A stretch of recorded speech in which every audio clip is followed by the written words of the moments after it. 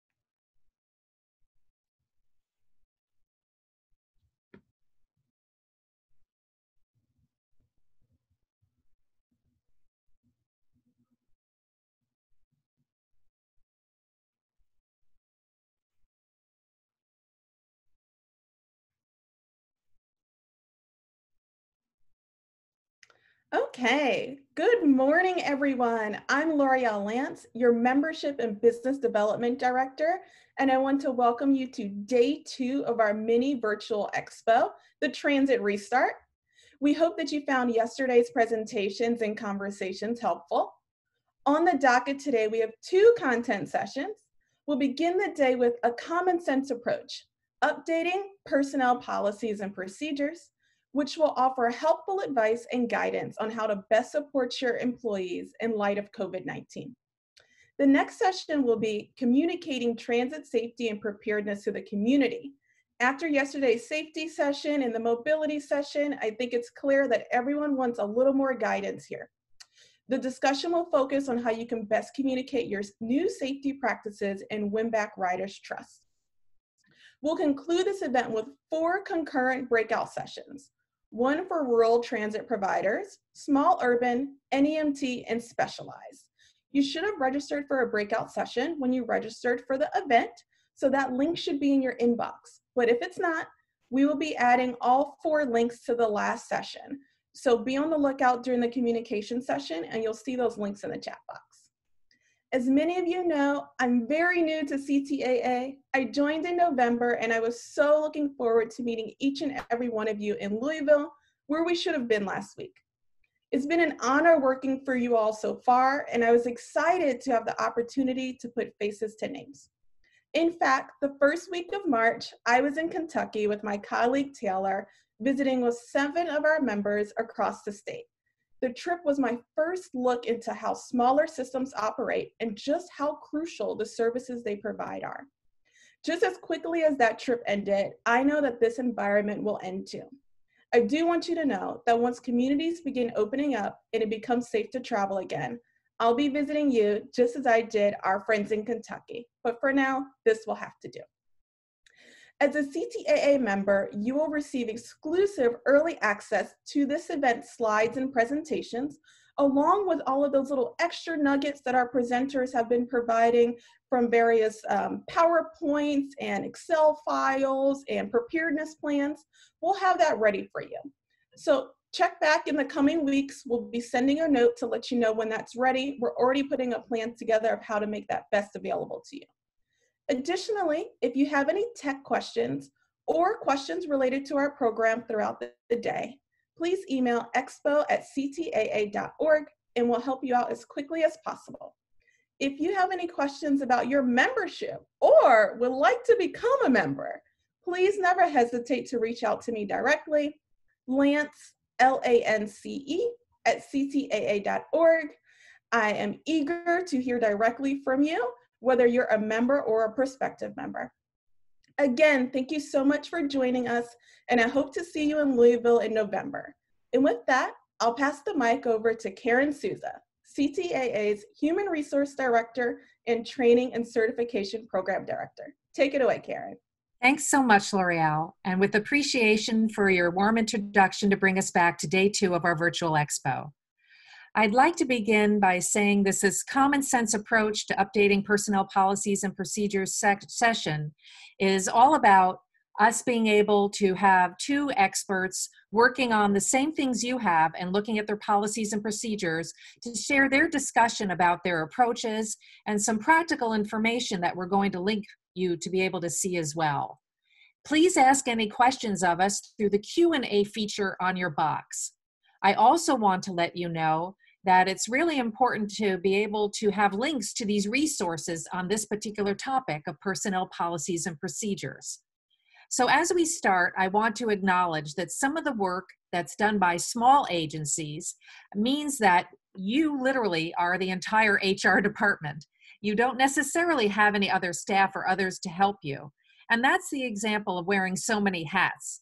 And Lynn Hellegard, who's joining us as the Executive Director of the Missoula-Ravalli TMA in Missoula, Montana, is the perfect example of that circumstance. Then some of you are fortunate and you have HR staff, like Josh Baker does as the Deputy CEO at Amtram to support the work that you're doing. Our discussions, both with Lynn and Josh's perspective, I think is going to give you that whole idea of how to approach this, whatever your circumstance is.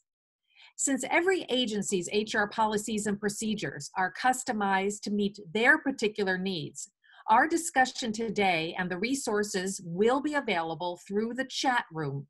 And in the chat box, we will provide you with a combination of general policy examples and essential information for your consideration. There are 12 policies we're going to be reviewing that are common throughout all agencies and programs today. And that's something that's important to know, that you can have links to these additional resources as well. Finally, I'd like to say that Josh, Lynn, and I really work strongly with the Society for Human Resource Management. I would encourage you to all be a member of that organization, where it gives you good information and data to support the work that you're considering in the context of COVID-19. So let's go ahead and move forward and recognize, as Lynn is joining us, as I said, and Josh as well, that we're going to start with staff communication. Before we can even look at policies and procedures, it's really critical how we're communicating with our staff, because I think we'll all agree you can't over-communicate enough as to what's coming forward, what's going to be incorporated into your handbook that's new around these policies and procedures, being very transparent.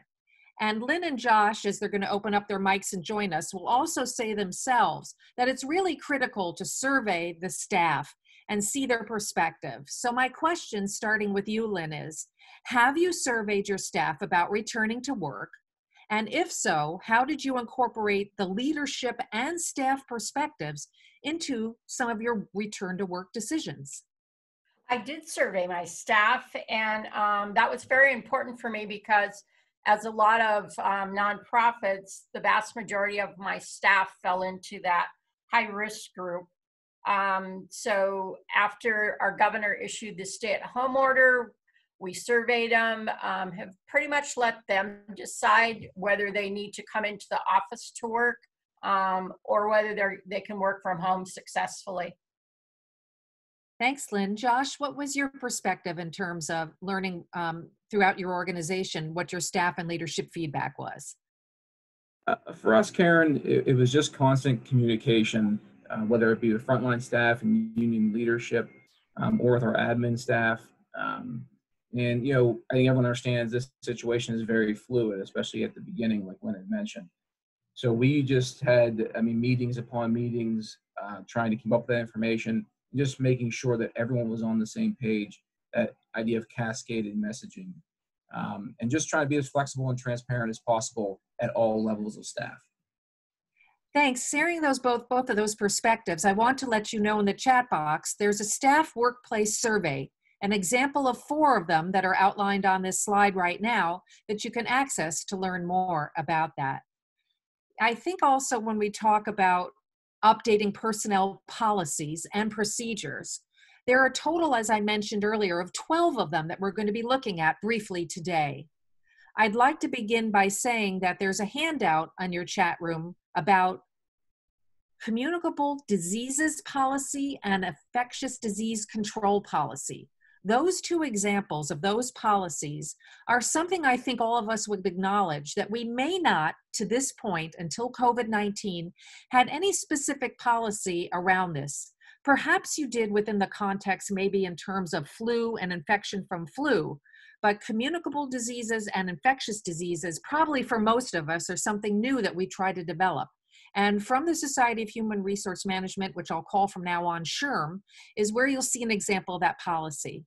So when we look at some of these considerations here of the first ones outlined 1 through 6, and also looking at the other ones that equal the total of 12, my question for you, Josh, is how did you make new practices that have come about during this time get codified into your policies and procedures? How did you approach that? What kind of practical steps or approaches did you take around that? Well, I think it's a great area to talk about, Karen, because this is, again, is such a moving target that for us, it was really sitting down and trying to prioritize which of these policies are being affected the most with our staff and with our customers. And then from then, you kind of have a game plan. I mean, obviously, we know that's going to change. Even though we do have some staff that are regulated to an HR department, it's minimal. And some of us do wear multiple hats. So it's just really, as the targets changed, understanding what policies are affected, getting help from, say, your state associations, peer agencies, legal advice if you need that from your transit attorneys, and really just prioritizing which ones you're going to attack first to have the most impact with your scenario at the moment. Thanks, Josh. Lynn, your thoughts about this? How did you make new practices get codified into your policies and procedures? How have you approached that? Well, I approached it basically the same way that Josh did, and probably just to add that I wanted to not make it about COVID, but make it about the broader things so that I didn't have addendum items on my personnel policy, but something that I could incorporate in. As he said, it's really fluid. So, we're looking at the things that are effective and work, some of those that don't. Also, I would mention that I'm very fortunate. My counties that I work with, they allow me access to their HR and their legal departments. So when we do our personnel policies, I always have them reviewed by them to make sure that I'm not stepping in something I don't want to be stepping in. Thanks, Lynn. That's a great partnership you developed there. So when I was saying, quote, you're on your own, yes, you're doing the development work, but you've got a great support system there. And that's something to be thankful for. I do want to share with all of you joining us that the good news is we don't read off of the PowerPoint slides, so I'll just be bringing them up as we're talking about them. I know you can see those all clearly yourself. But again, one more thought here. These are the 6 on one page of the updating of personnel policies that we're going to be talking about with Lynn and Josh.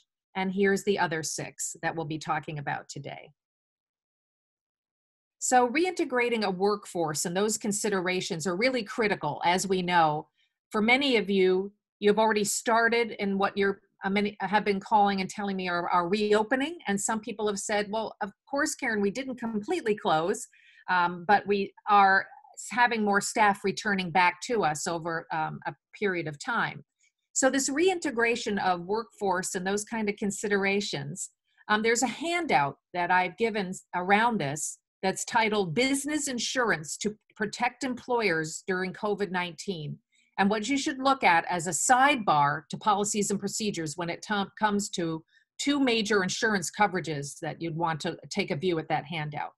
Returning back to this topic, you see I put questions up here that Lynn, Josh, and I, over a period of 2 pages, really thought were critical that you're right now or have been saying to yourself about how I'm going to reintegrate the workforce. So my question that I'll bring forward to you, Lynn, is, were there any policies that you implemented kind of, I would almost say the term on the fly as the pandemic began to roll out across this country? And if so, have you currently been providing, I'm going to take it another level, any type of hazard pay, some people have called it COVID-19 pay, and incorporated that into your policy at this time due to this circumstance?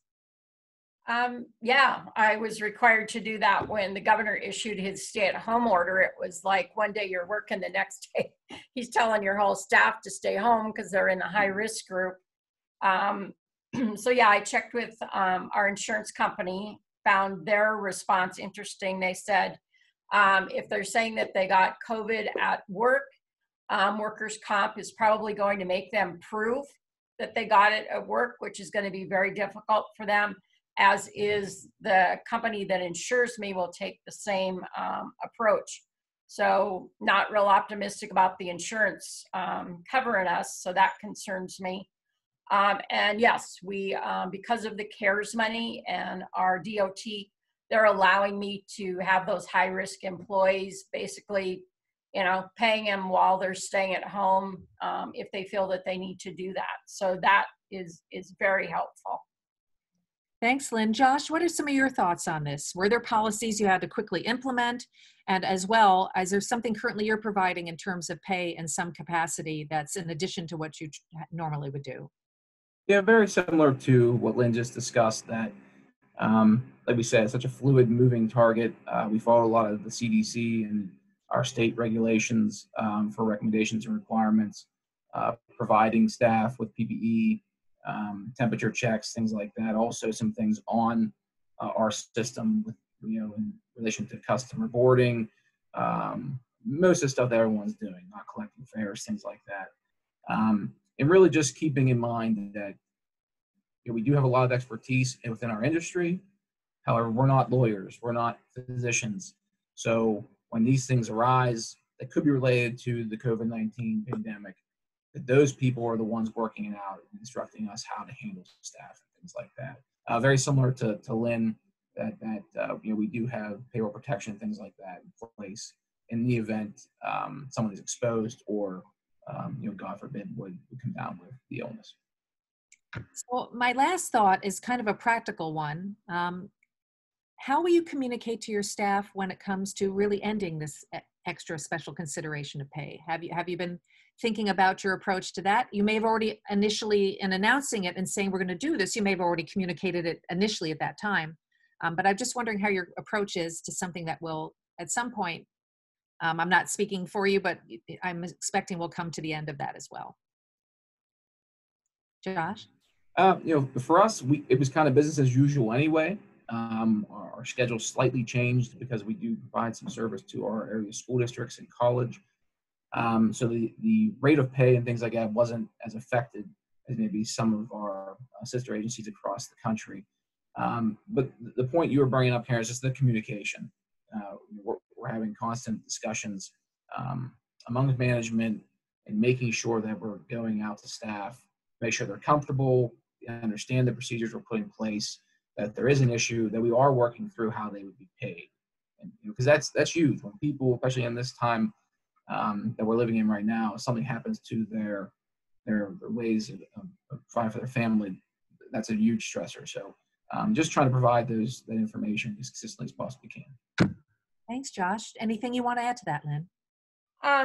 You know, basically we communicate through text. Probably when we get close to the end of this quarter, I anticipate that we'll have a virtual staff meeting and just figure out where the agency wants to go. I'm kind of in an unusual situation because I run a van pool program, and van pools only run when you have riders. The drivers are all volunteers. So from that sense, we have issued all the PPE equipment to the vans so that everybody's got a face mask if they don't have one, a hand sanitizer, all that kind of stuff.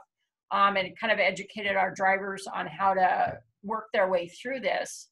So I just, you know, my gut's telling me that the workforce is not going to be the same as it was before, no matter what we do.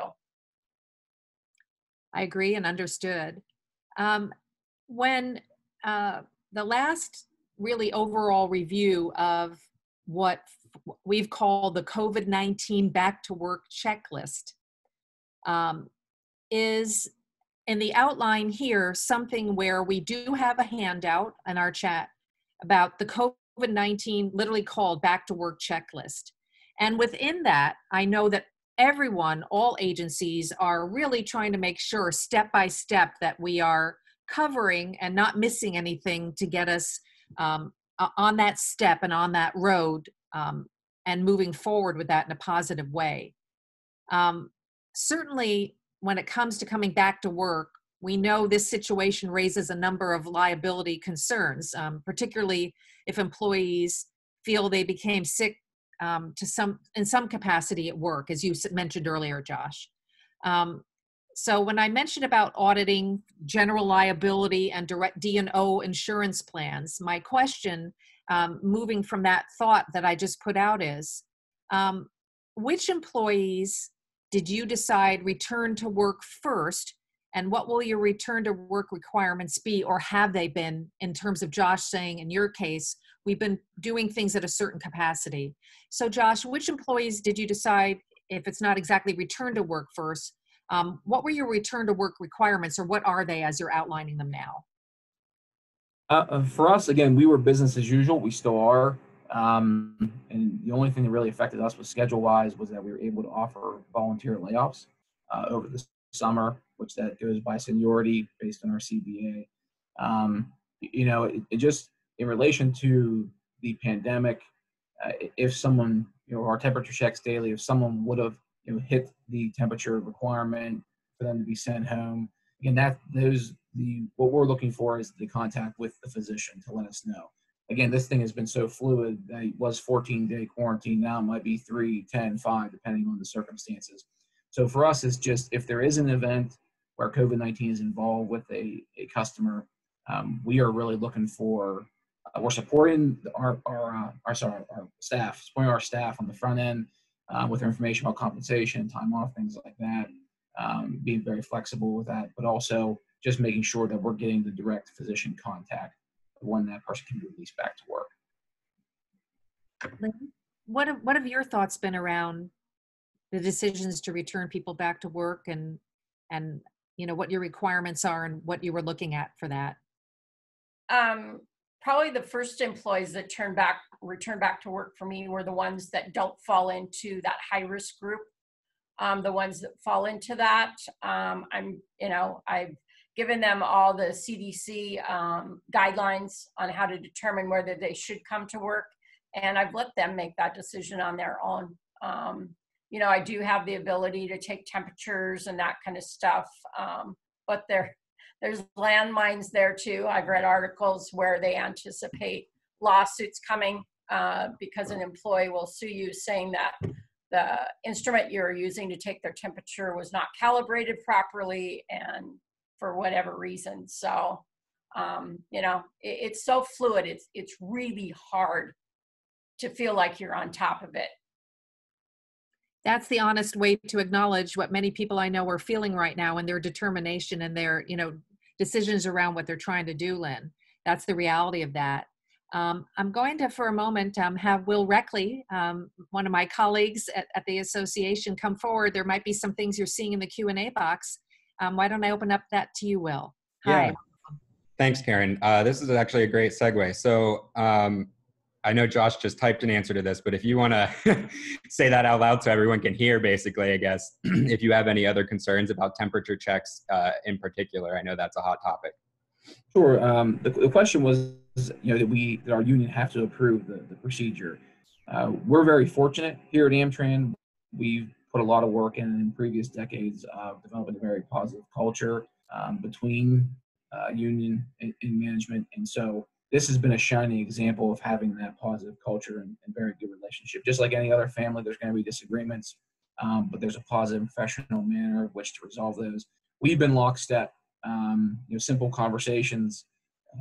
What the union has wanted, we've really realistic measures, I would say, that we've really been supportive of each other, and there has been absolutely no disagreements on policy, procedure, execution, anything like that. So we've been very fortunate. In a difficult time, you need those things to be as seamless as possible. There's other things to worry about. And so all of our staff have stepped up and really supported it. Yeah. Well, we're coming forward to our first policy here, telecommuting, what some people call telework. And there's there's two handouts around that, including an employee telecommuter/telework agreement, if that's something to reinforce what you have for a policy you've developed around that. But my question that I'm going to ask you, Lynn, is for those staff members who currently telework and will continue to be eligible for telework, because I'm sure there's going to be a policy around that. How are you moving forward with this in terms of how you're looking at this policy? And is it something you're looking to institute beyond what's occurred during this time? Well, at this point, we really didn't have anybody teleworking. So, you know, I'm taking this as an opportunity to sit down with my staff and figure out if, you know, we need to incorporate that into the way we operate. I certainly know that a lot of my van poolers are teleworking and plan to continue to do that. So, you know, that's going to have an impact on our workload and probably our staffing levels. Josh, your thoughts on this? Is there something that you would instituted or had anyone working within that environment during this time?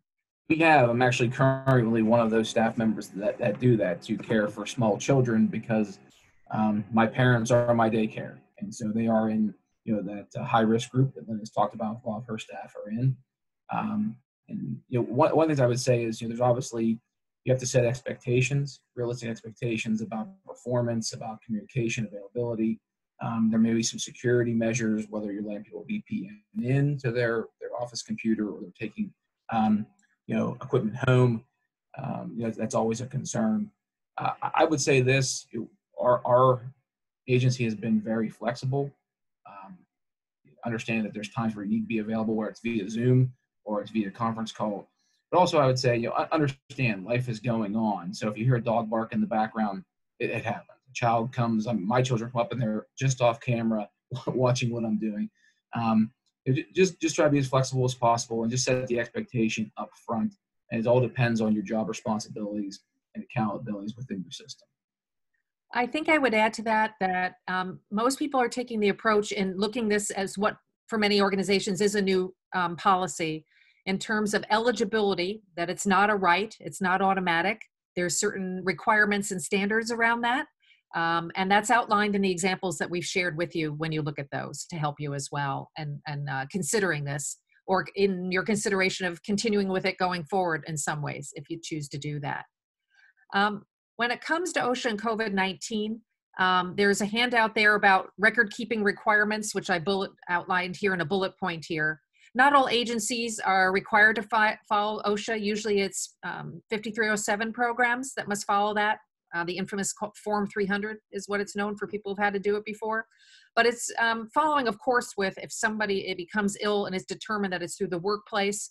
And there's very specific information outlined that OSHA requires as to how to do that. It's very clear, very concise, easy to follow. So that's all I'll mention about OSHA and those that do have to follow those requirements in terms of the guidelines and reporting on that. ADA policies for reasonable accommodation, certainly critical for our community and the work that we do. And when we were discussing handouts around that, there is something about accommodating at-risk workers. And it also ties in with the Equal Employment Opportunity Commission, the EEOC. And that handout that talks about accommodating at-risk workers leads me to this kind of question that I'm bringing forward. Josh, could you share with us what you are including in your ADA policy if an employee has tested positive for COVID-19 to certify the employee's fitness for duty? How are you looking at that? What does your procedure policy look like at this time? Yeah. Again, for us, we come back to the point where this is better handled by the professionals that see these things every single day. So it's really the communication with our staff members, physician who's providing the direct care. We have policies and you know, forms all ready to go for those things for fitness for duty. We always provide the physician a job description, an up-to-date job description, so that they understand their exposure and their responsibilities, the physical tasks that our operators or mechanics may be doing. So in that light, we would really follow very similar to the process that we already have put in place of just that direct communication with the physician and communicating what the job entails so they understand what they're being released back to. Thanks. Lynn, your approach about what you're including in your look at ADA policy if this situation occurs for an employee? Yeah, and I would say that my concerns probably fall more on the office administrative staff than on drivers, because all of mine are volunteer. But I guess what we want to do is accommodating and focusing on results rather than time spent at the desk or hours worked.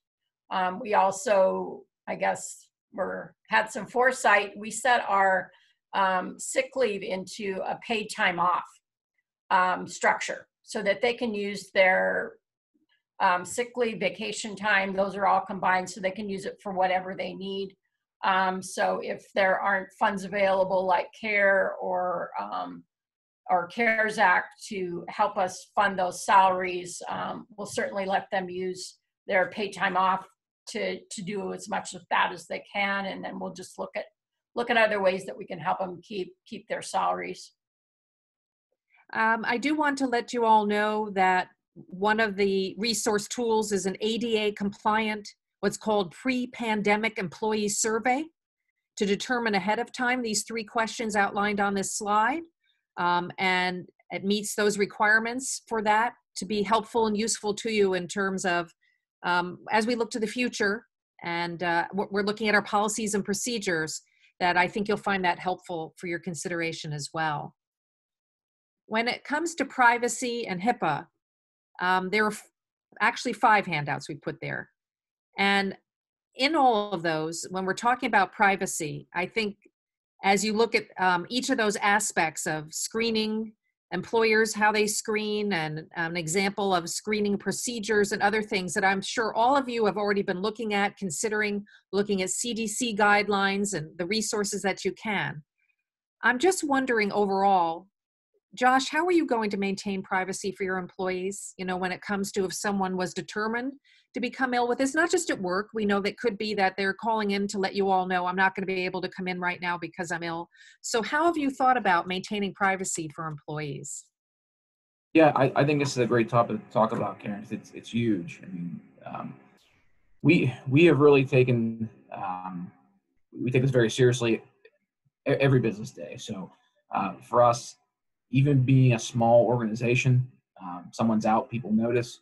So it's really about minimizing or the necessary communication on those things. When people call in, we have a multi-step procedure if someone's even using FMLA, so that a frontline dispatcher doesn't know that that's an FMLA. They don't need to know that's an FMLA. Only so many staff within our agency are going to be privy to that information. We've had an instance where we believe a passenger was tested positive. We contract traced back to see who our staff would have been involved in that, and just discreet, very private communication, limiting that to only the people that need to know, and then the documentation for the procedures that we put in place during the pandemic. They're stored very, very similar to we would a medical record. Not exactly, but whether behind lock and key, only so many people have access to it, those types of things. Thanks, Josh. Lynn, what has been your approach to trying to maintain privacy for employees around COVID-19? It's been pretty much the same as Josh's, although, I work in a really small office. I only have 4 employees. So they tend to break that privacy barrier on their own. So, it is what it is. I wanted to add something. One of our members asked us to share with them, which we do have with the help of some of your peers, an acknowledgement form where they felt they wanted to remind everyone about privacy again, to acknowledge the importance of it and what it means. And they wanted a signature around it because they were also a small agency and realized that everyone does know everyone and what's going on pretty much.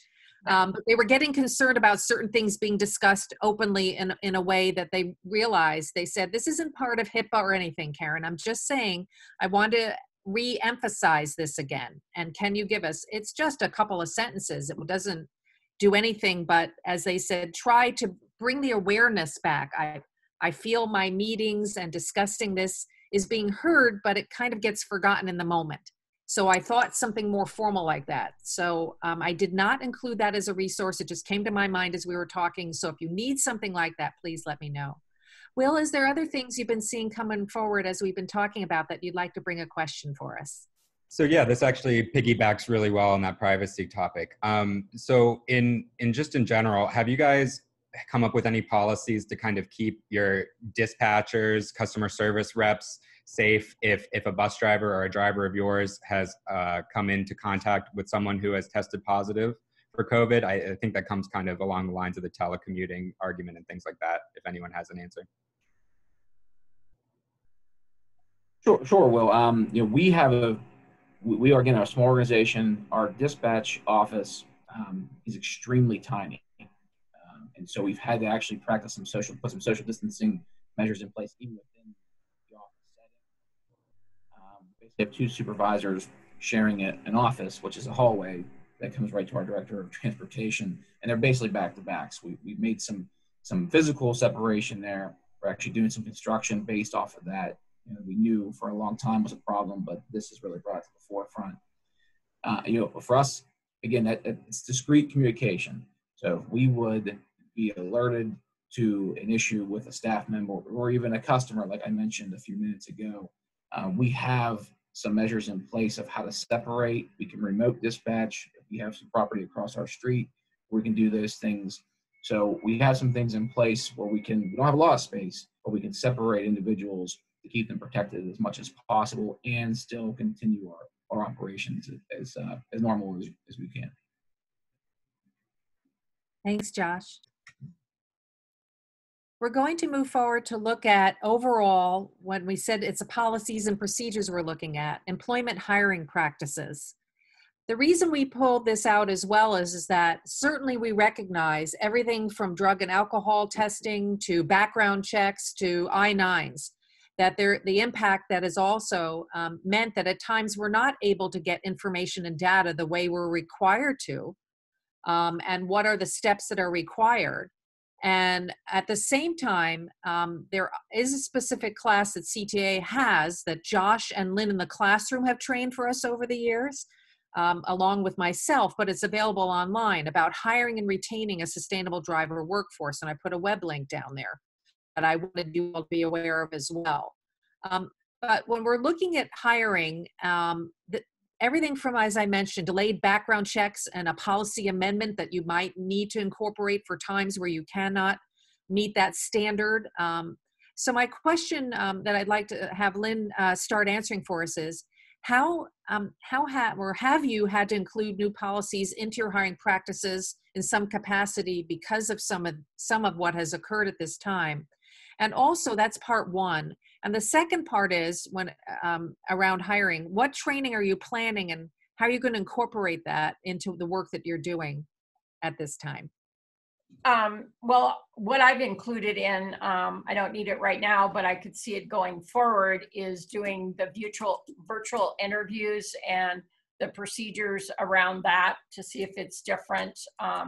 Kind of in my mind, that falls under our reasonable accommodation policies. So I didn't have to really beef that up a whole lot. But I would also change it so that we could accept virtual or electronic documents. And if I offered them the job, then I would want the hard copy originals of those. And then the training that probably we're going to include that we don't normally is the use of the PPE equipment. I kind of laugh every time I go to the store and I see people walking with their face masks underneath their nose. Well, that doesn't really do any good. So I think there are people that don't quite understand how they're supposed to be used, and just protective barriers, and to me that falls under safety. Thanks, Lynn. Josh, what are your thoughts about this when we're talking about hiring practices and the drug and alcohol testing? And I don't know if either of you have had that problem of access to testing sites during this time. And there is something issued by the FTA around that very specifically, but can you share some of your thoughts around that, Josh? Yeah, and as Karen and Lynn know, and you mentioned Karen, this is to me where it all begins, getting the right people to put in the right seat, not just a person to drive the bus or work on it. Um, a lot of the same things that Lynn has talked about, making sure that the policies are updated to include, give you that flexibility to have the virtual interview, electronic documentation, and even texting prospective employees. Our drug and alcohol testing has been a little bit affected. One of the sites that we use for test collection just automatically stopped without giving us any notification, any respiratory, so our breath alcohol. So it's just the documentation of that. We had to scramble to find another site that was approved. We've done that. So we've adjusted kind of on the fly, like you mentioned. Just the background checks and things like that. Just they're going to take time. Just like if you're ordering something from Amazon, that 2 days may not happen. And just handling what you can as efficient as possible, even with limited staff, which I know a lot of us have. And then just being in constant communication with those employees that are looking in your organization, and to internally the people, your directors of transportation, your directors of maintenance who think they need those people right away. And just, making sure you're communicating where you're at in the process, handling things you can as efficiently as possible. Well, I'd like to add to that for a moment something else. In yesterday's safety, the specific, conversation that was had around that in the session yesterday. When it comes to training for drivers, we've decided in the next few weeks you can look for us. We're going to do a virtual presentation of how drivers will be able to provide and secure people in their wheelchairs at this time. Enough of requests came through that we want to demonstrate that all aspects of approaching a passenger, what you're saying, what you're doing to protect your driver and the passenger themselves. We all know with wheelchair securement, be very close quarters in terms of what we're doing, and still trying to maintain that protection and all that aspect of it. So to help our members, there'll be a webinar around that and how to do that as well, as something we feel would be helpful for our industry too. Is there anything else training that you were thinking of, Josh? I meant to ask you that. Yeah, I think, along the lines of what Lynn talked about, the PPE, we take temperature checks every day of every employee as they come in. You have to have training on how to do that. You have to have backup of the equipment that you're using. We've also taken the time, we have full and part-time staff. So sometimes we go to a summer schedule like we're in now, our part-timers might not get that many hours. We have actually taken the past couple months to just revamp our training, to help get hours, but also to stay up on those training elements that we need. And one of those things was really diving into our EAP program. We spent a little bit of time of it during the new hire onboarding process, but we really wanted to give it its due diligence during this time. So the employee assistance program that you're fortunate to have is one of your benefits. Not everyone, not all agencies we know have that, or there is certainly a significant cost to that in terms of having it. There's a strong advantage for mental illness and other things that have come as a result of this, which really leads very clearly from what you've discussed, Josh and Lynn, to leave overall.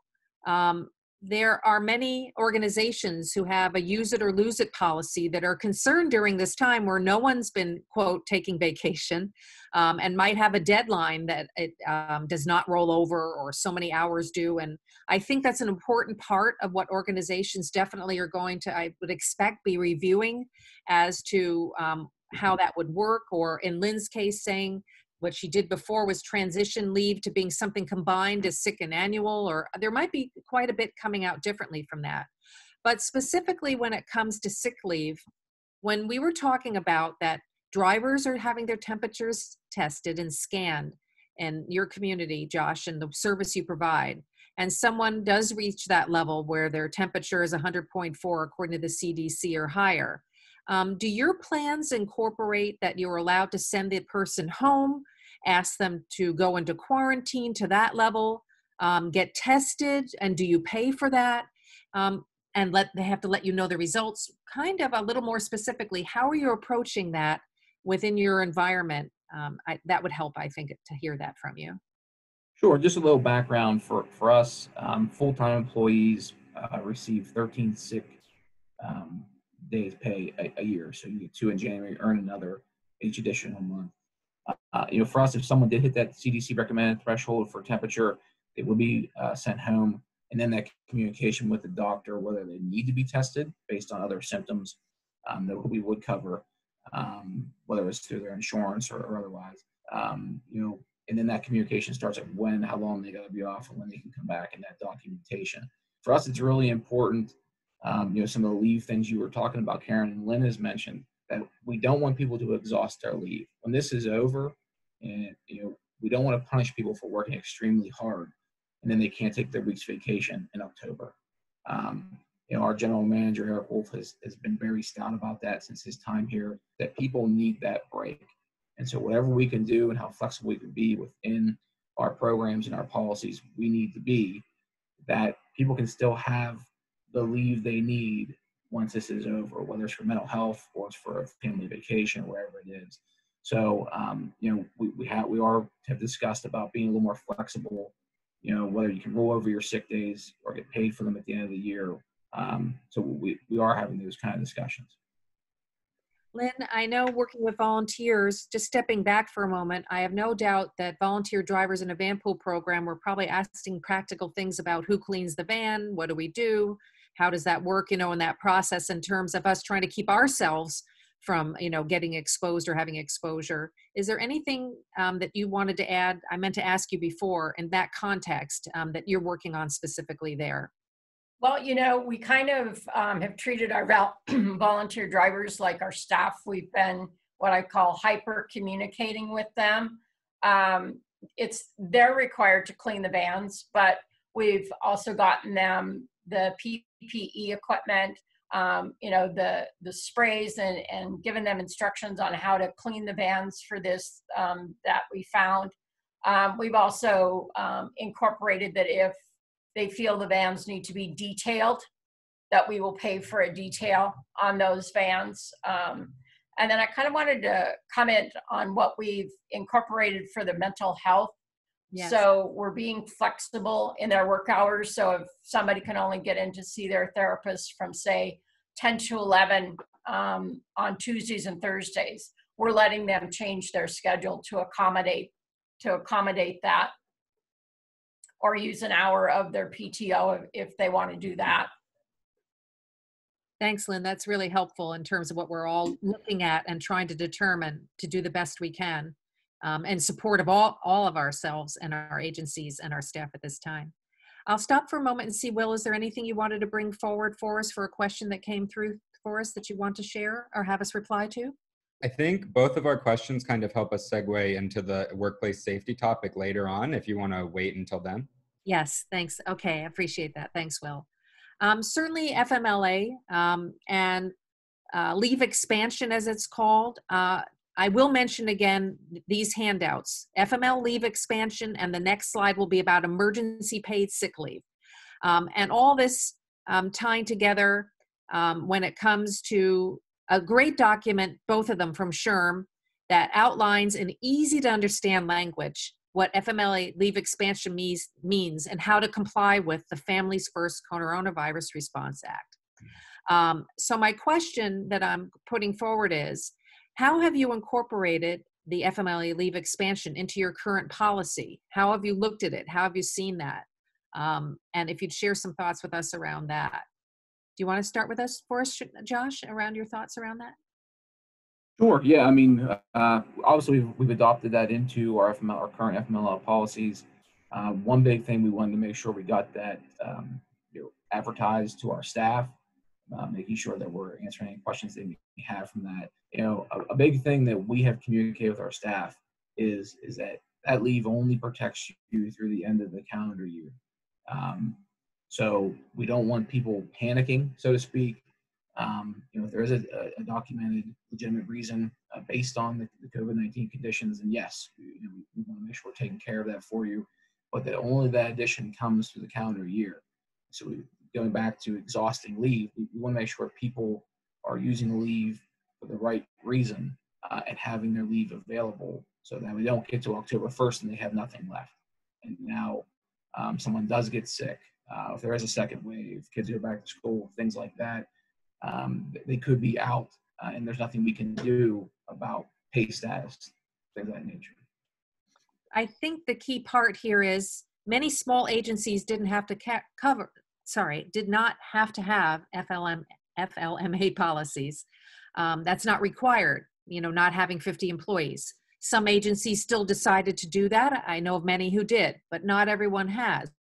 So some of these aspects that are outlined here are new to some agencies if they're that small who haven't had to do that before.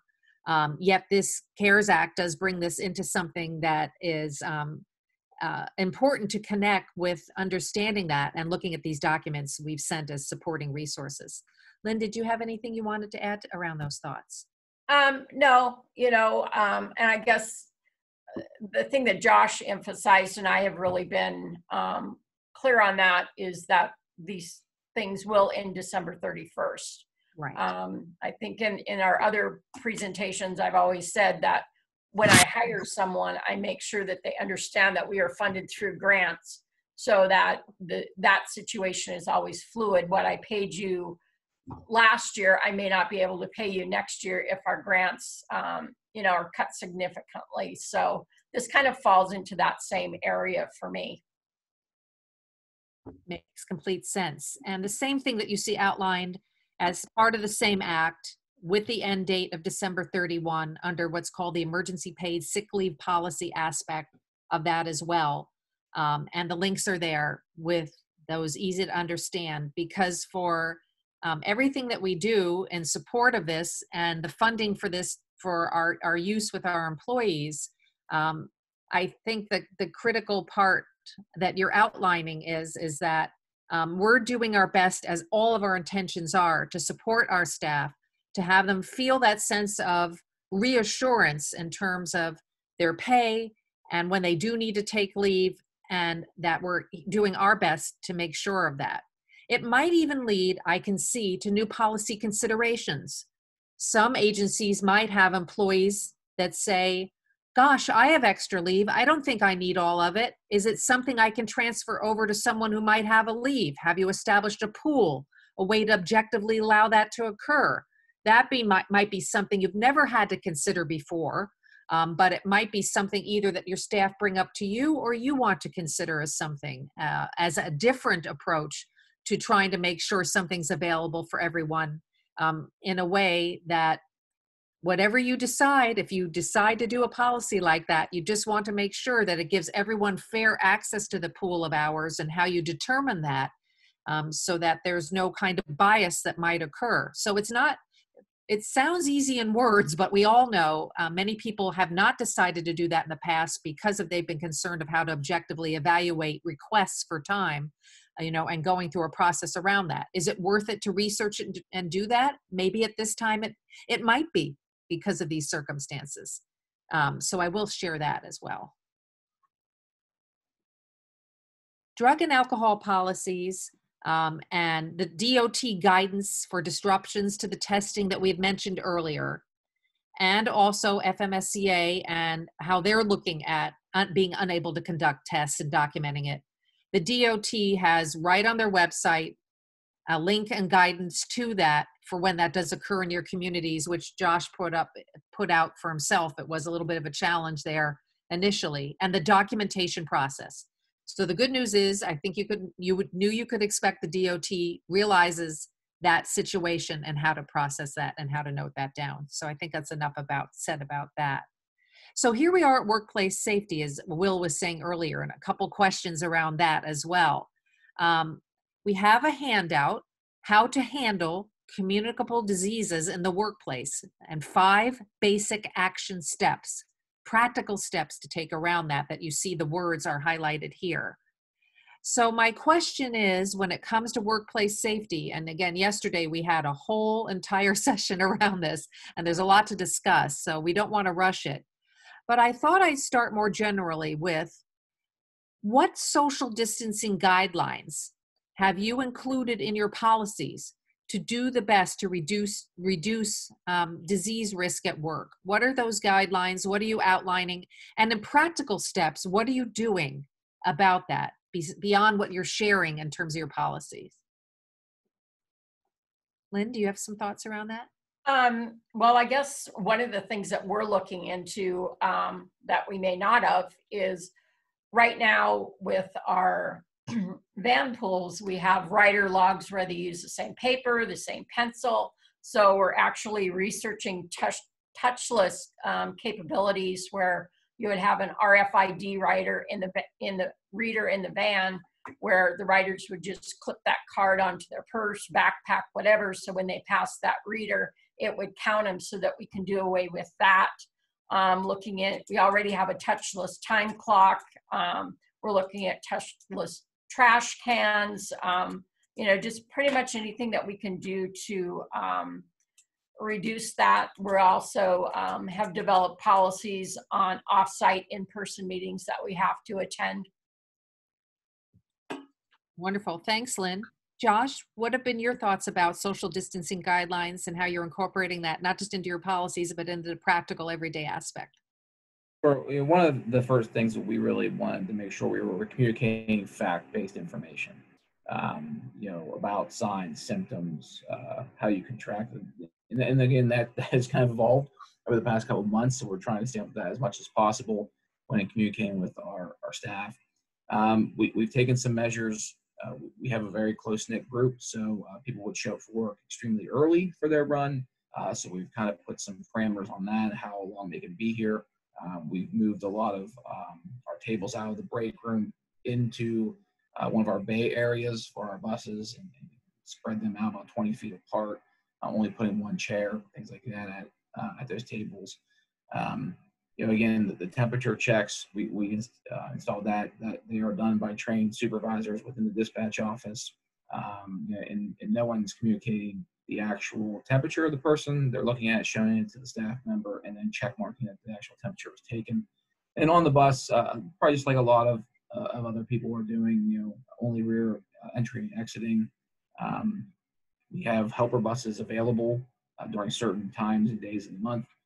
In case we can't maintain social distancing on the bus, we have other buses there to take excess ridership, which hasn't been an issue so far, but as we become green here in Pennsylvania, we're anticipating that may be so. I'm wondering also, when I'm thinking about, Josh, do you have a safety committee or something like that? We do. Are they gathering around this, discussing this, bringing thoughts to you? As you've said, there's so much coming every day, and there will continue to be. We know this is where we are now, and we're trying to do our best to see what the future might bring, and that takes scientists and others to help us know how to approach these things too. But have they been directly engaged in that, or is that something you're going to bring forward to them in terms of conversations around this too? No, absolutely. They've been a huge part of that. That really helps us get the temperature of all of our frontline staff in a more direct manner, and then provide that peer-to-peer communication when things are decided.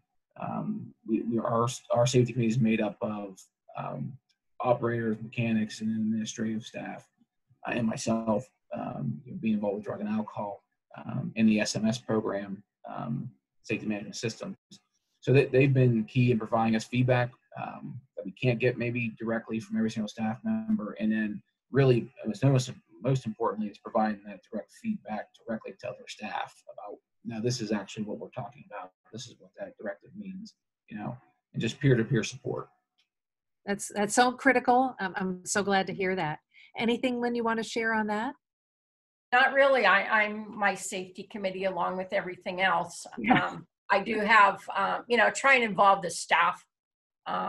I think buy-in is the biggest thing. I can bring out any policies I want, but I need their buy-in in order to carry them out. So I think involvement is probably the easiest way to do that.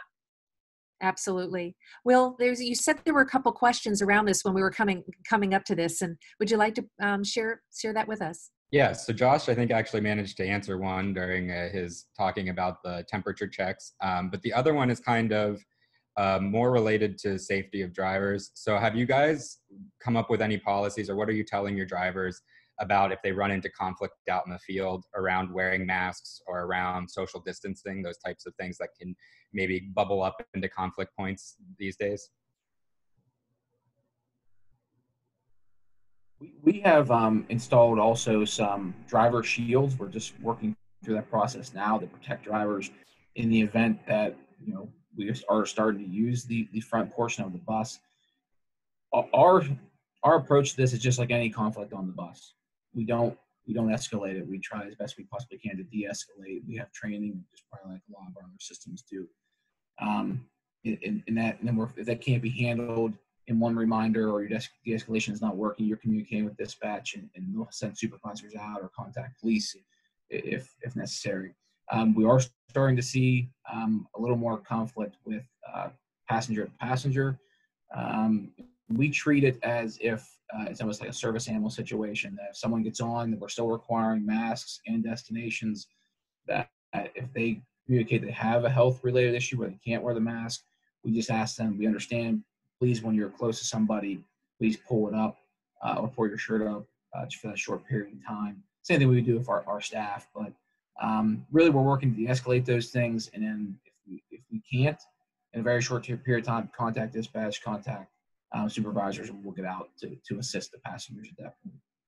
Do I remember yesterday, Will? I know I do, that one of the recommendations that was brought up was if someone says I cannot wear a mask due to health reasons, that they were going to incorporate into their policy requiring to have a doctor's note saying that's the case, and then move forward from there. That very clearly was articulated by one of the agencies saying that. Does that sound familiar from It yesterday? does. I'm struggling to recall exactly which one it was, but yeah, I know during our safety session yesterday, we talked a lot about this, and we also have some resources. We got another question about if anyone has put any shields up in minivans particularly.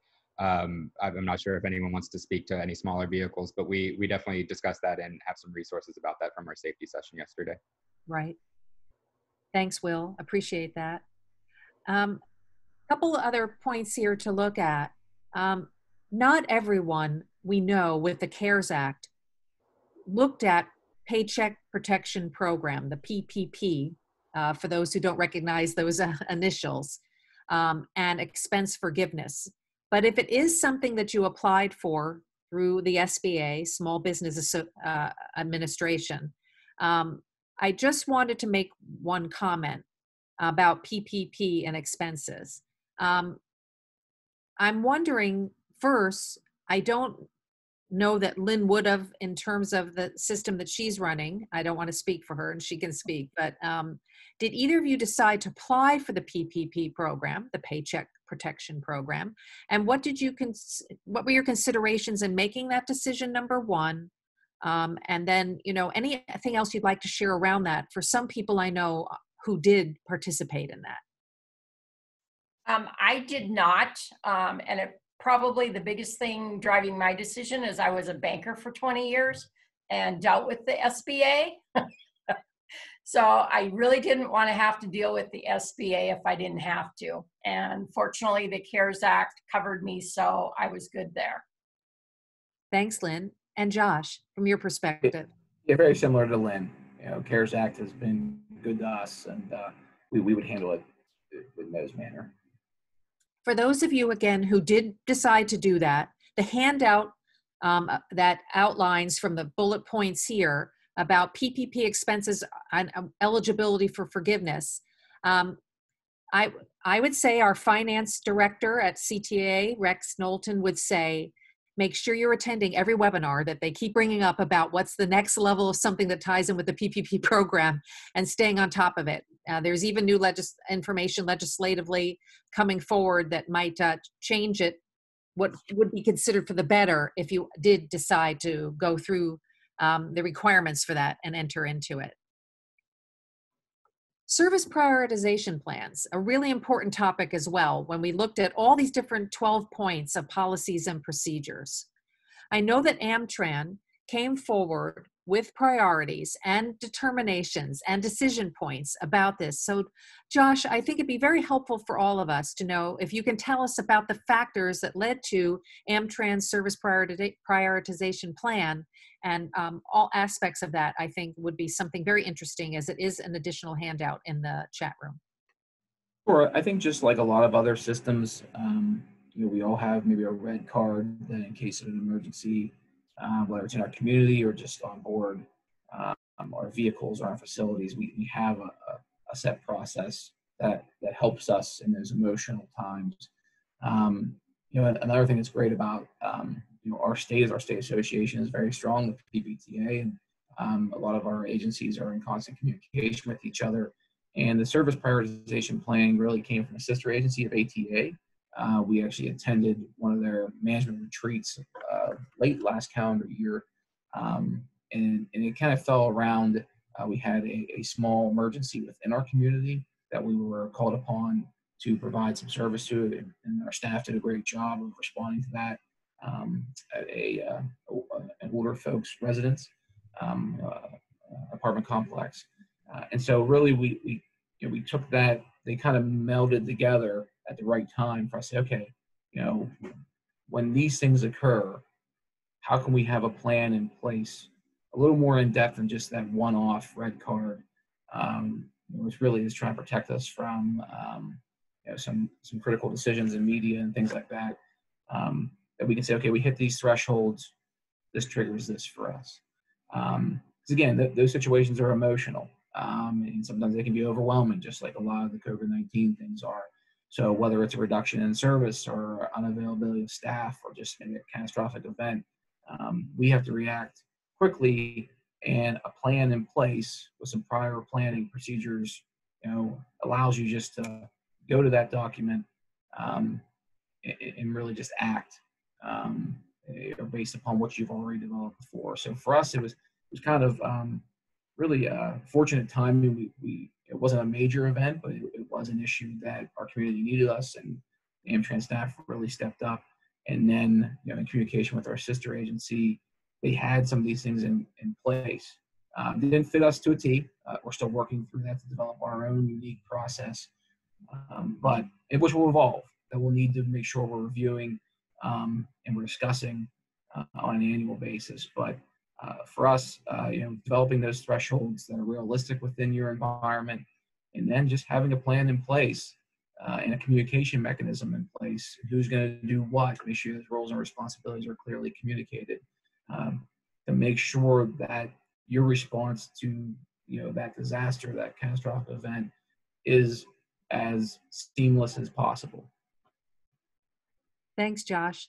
Lynn, I was thinking that's very helpful. I appreciate that sharing with all of us, how you looked at it and what led to that.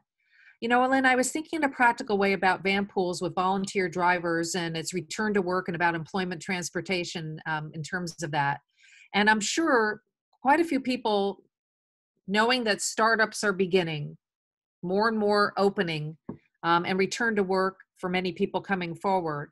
How are you looking at that kind of support? I think it's a combination of factors as to how that operation and that goes forward for people to feel comfortable in terms of the service and how they're going to connect with the rest of their colleagues and all that. Did it lead you to having to identify something perhaps, or emphasize things differently than you've done before, that you're bringing forward to share with that community of people who've been using your service program? Yeah, and I think it was probably just, passing along all the viable information that we could get about how we're keeping those vans safe, making sure that they've got the hand sanitizers, the face masks. We went so far as to even put out an issue with the hand sanitizer that we didn't want them to leave it in the sun because it could catch fire. So we've just, hyper communication. I think we'll probably, as having ridden a van pool, that the routes and all of that change by who's riding it. Yes. But I think telework is probably going to have the biggest impact on us. So we're probably going to have to spend a lot more time out recruiting drivers and stuff to get all those routes back up for the people that want to use them. That makes sense. I didn't know if that even meant perhaps redoing a handbook that you give to drivers in terms of some of this, and going over or emphasizing of certain points perhaps. Yeah. I could see that being a realistic next step as well for a community that has perhaps not read it thoroughly maybe in a long time, or taken it as seriously. There's some important things I can say as a van pool coordinator and driver myself for over a decade, that I'm going to make sure we're emphasizing that with my van as to what we're doing. Yeah, and as you know, most van poolers, it's a little bit different than a bus because they know everybody on the van pool. They're all considered each other either friends or family, so to speak. Yep. So that's a little bit easier, I think. But yeah, we've had to expand our driver, I call them driver agreements, to include this stuff as well. I'm wondering then, Will, is there anything else in the questions that have come before we're coming up close to our wrap up now, but is there anything else you've seen there that you'd like to bring forward and share with us for questions? So I think we've managed to get all of our questions answered. Scott wanted to say one thing about PPP for any of our CTAA members who are using it, just to avoid, double dipping. So if you're paying both your employees via that fund and also FTA funds, you just need to be a little careful there. But other than that, we've got all of our questions answered. Well, super. Then coming up to our wrap up here, and the questions that we've answered, there's contact information you can see for Josh and for Lynn and myself and how to reach us for any follow-up. As a reminder, this session being recorded and also questions and information, we'll make sure after EXPO that we're sharing that for all of our sessions, including this one. So for wrap up and final thoughts, this is my question for Lynn and Josh.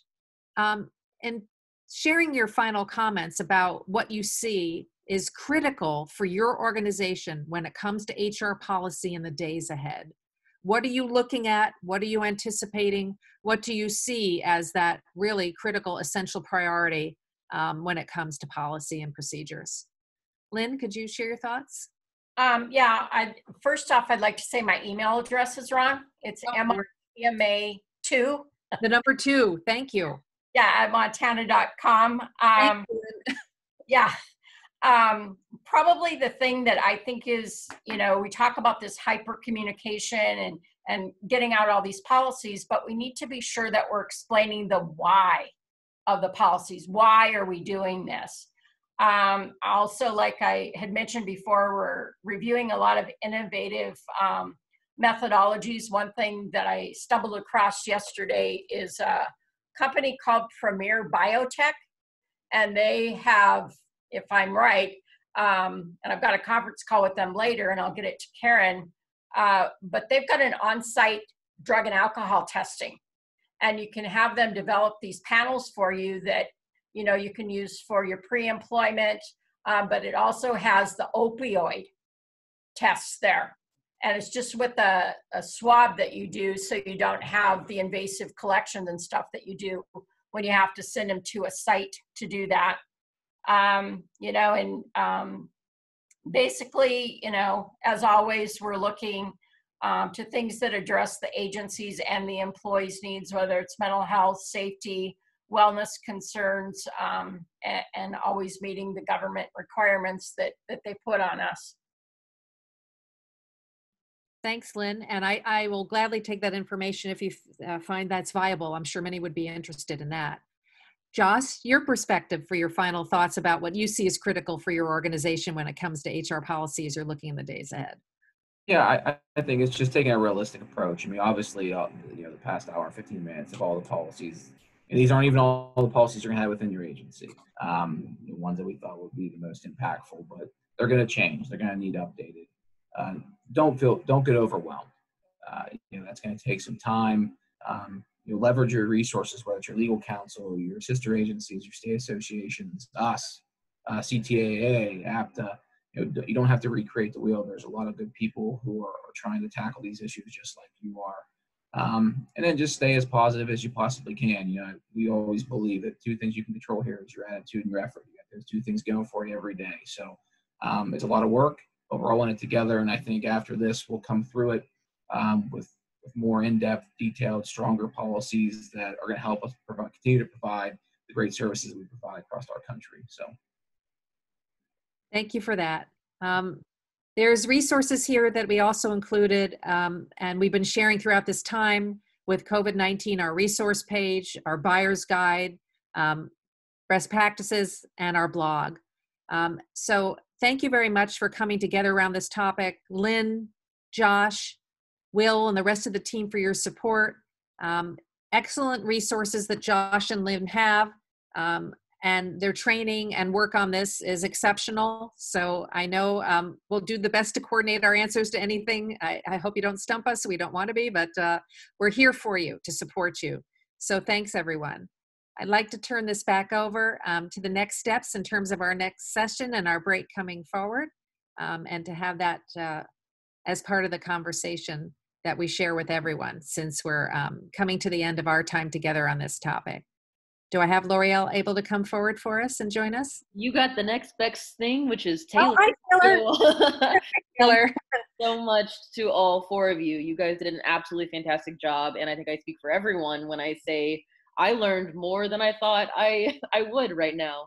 So thank you so much again for that. Right now, we are going to have a quick break, roughly 15 minutes, and at 12:30 Eastern Time, we will be holding the communication session. So that session is, the link should already be in your inbox. We sent it out yesterday afternoon. If you don't have it, please email expo@ctaa.org. But for now, we will see you in 15 minutes. Thank you so much, everyone. Thank you, everyone.